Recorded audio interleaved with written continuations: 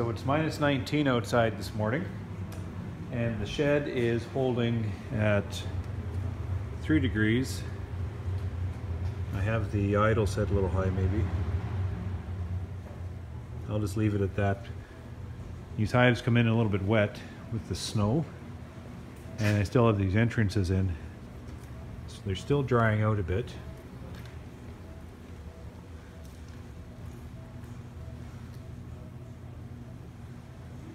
They look pretty settled for the most part. I'm going to turn the fan up either today or tonight, or tomorrow morning, just to cool the shed down. And I'm going to have Carrie take out all these entrances just to help dry the inside out a little bit. It's pretty humid in this room right now. As you can see the vents, the air intake, it's condensed almost like it's January right now. But I can feel the cold air coming in, so that's minus 19 coming in, cold draft, and it's mixing in with this humid air inside, so it's going to help zap this extra humidity. As you can see, like, everything's a bit wet because it's been sitting in snow and a wet fall, so we just have to dry things out.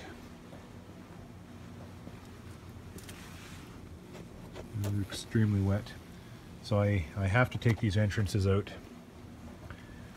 because excess humidity, excess moisture in the colonies will not do them any good. They certainly don't like this white light. There's bees everywhere here. They're filling all the space down there. So I'm quite pleased. So I have to, for sure, to be able to take these entrances out. Carrie's going to get just destroyed in here if I don't cool the shed down. So I'll turn the fans right up, cool it down to minus 5 or something, whatever it can do.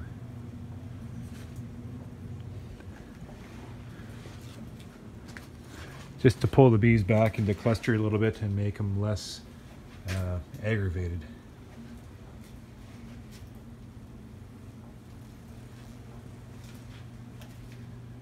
These nukes are looking pretty good. Big bunches of bees. These are the ones I picked out of the water.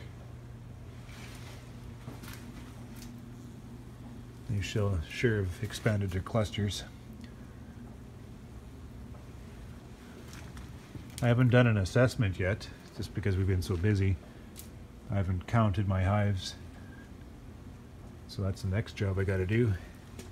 Now, I haven't really done any type of, viability check where I just walk around and try to find blank spots. But for the most part, the only thing I'm not happy about is the condition of my boxes. Look at the moisture in that one. So I gotta get that entrance out.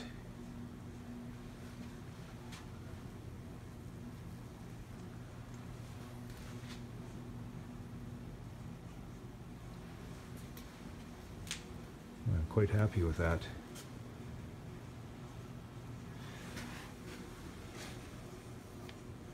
Sure is wet.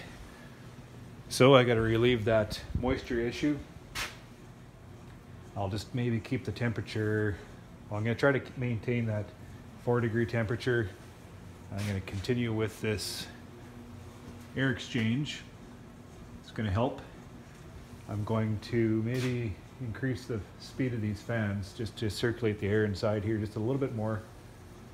But after I have Carrie remove all these entrances, and just try to dry these hives out a little bit just to help them dry out. And then what I'll do is I'll turn these ceiling fans, I'll put them on more of a low just to nicely mix the air. And I'll try to send this shed into a state of quiet sleep. Sure feels good to have the bees inside.